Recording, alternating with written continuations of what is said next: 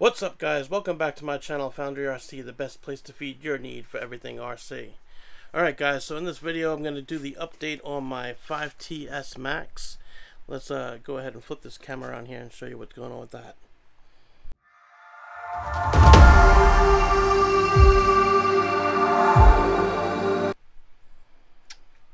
Alright guys, so as you can see here, something's not right. I actually was doing some testing off video and I broke it. So I'm gonna be taking it apart off video because I want to get it back together as quick as possible because I have a lot of videos planned for this. But I just want to show you what I did, show you how I did it, and yeah, well, I can't show you how. Like I said, I wasn't recording.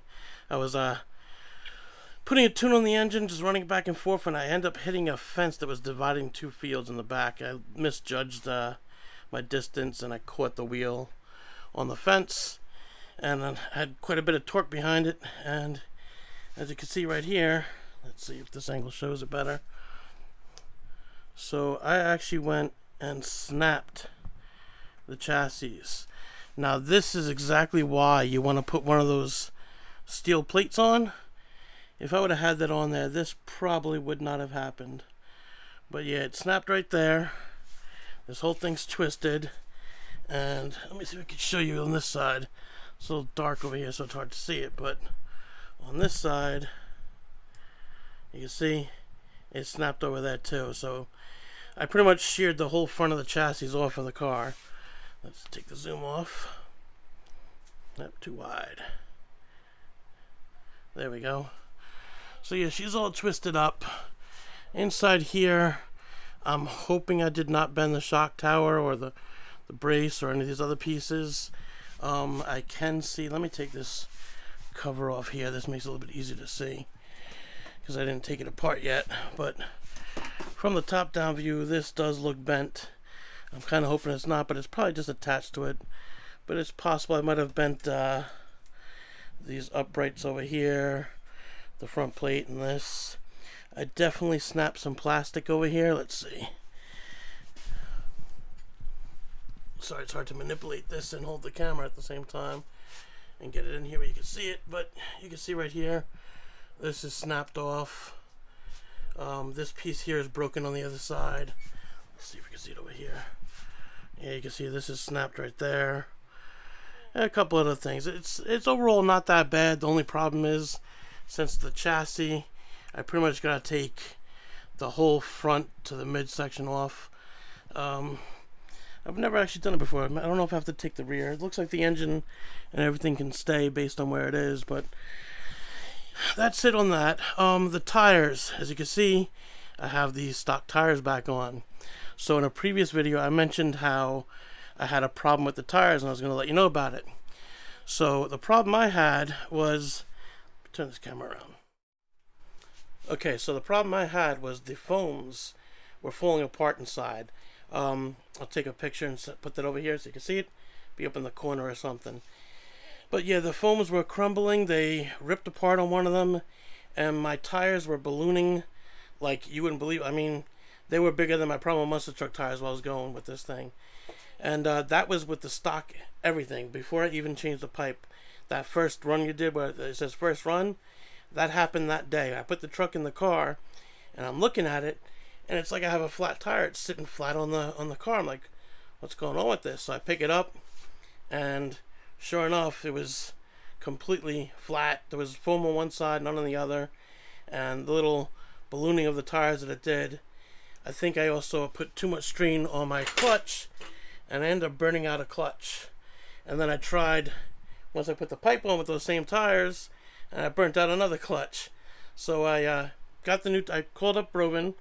I reached out to Dan and I let him know what was going on, and he apologized. He said, you know, I probably got a bad batch. You know, it happens every now and then. Something's gonna go wrong. Somebody, not everybody's gonna get something perfect, but he did good customer support, took care of the problem, gave me 4 new tires, put them on, ran the truck, beautiful, no problems, no ballooning, everything how it should.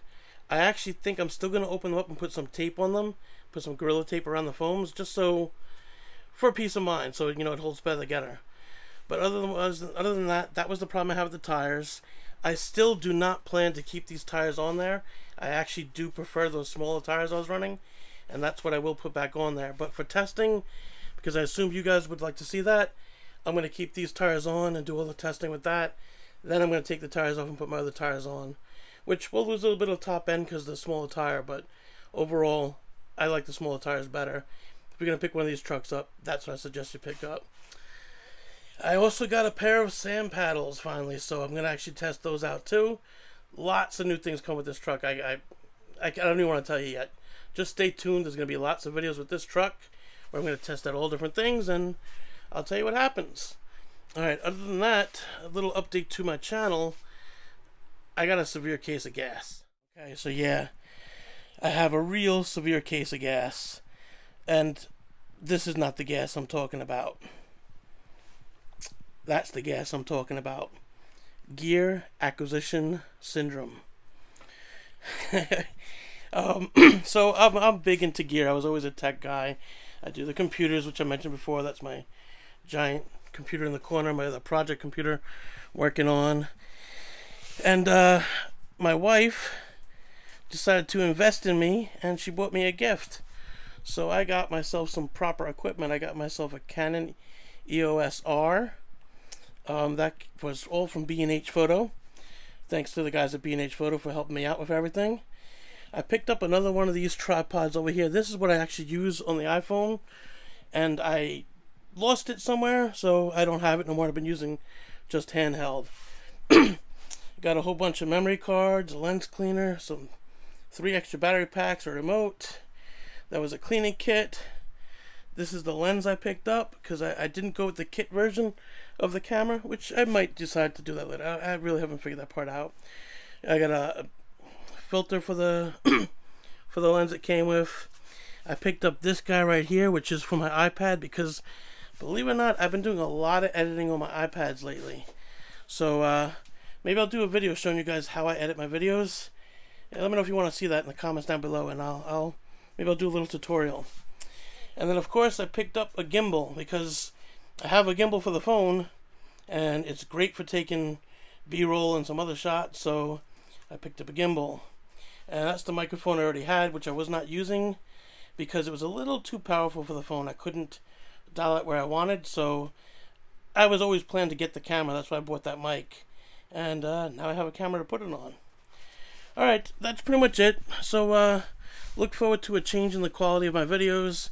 Hopefully I can figure out how to use this stuff. It's been a long time since I've been in the photography and filmmaking stuff, but I'm very excited for new things to come, and I really want to push this channel forward as much as I can. And hey, this is going to help the quality look just a little bit better. Alright guys, that's the little update I got. I'm going to get to work on this. I got to take it apart tomorrow. I'm actually going to go to Rovin and see if I can pick up all the parts to put it back together to get it up and running for you again. And that's pretty much it. Thanks for checking out the video. If you liked it, go ahead, give it a thumbs up. That helps me out a lot. If you haven't already subscribed to the channel, please do. You know, I have lots of interesting stuff coming out. If you like gas RC cars, I do have some electric. I have not done them in a while, but eventually I'll get around to those again too. Like I said, my channel is everything RC. Alright, thanks for watching. Take care. I'm spinning outside, going down. I'm spinning outside, going down. I'm spinning outside, going down. I'm spinning outside, going down.